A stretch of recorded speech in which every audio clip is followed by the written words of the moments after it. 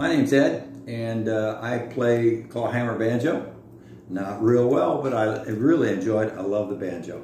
And something that I've had the constant problems with is finger picks. I've tried them all. Some of them look like PVC pipe. Some of them are just metal picks turned upside down. And frankly, in my opinion, none of them work. So what I did is I invented some easy and inexpensive finger picks that you can make yourself.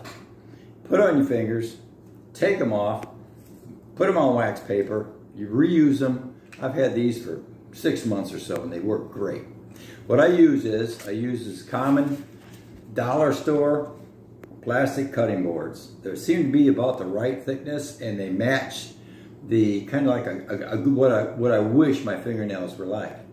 So I cut it, I form it into picks, and I put two-sided tape on the back side. Look closely. This tape has a fiber like reinforcement. I'd recommend that because it gives a little extra strength.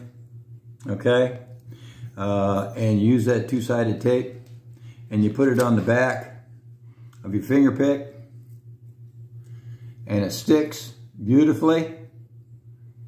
And mount that, when you put that fingertip on, bend it down a little bit, kind of get that contour of your fingernail.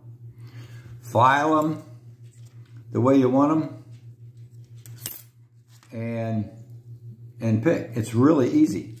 And you'll get better at it, you know. First try might not be perfect. I mount them on wax paper. After I'm done with them, don't get them wet. It doesn't do well if they get wet. That two-sided tape breaks down. You can put them on wax paper when you're done and store them. And it works great. And they stay on your fingers. And you can have those beautiful clawhammer fingernails that you really like to have. Even if you naturally have thin fingernails. No muss, no fuss. Thanks a lot for looking. Give it a try. Bye.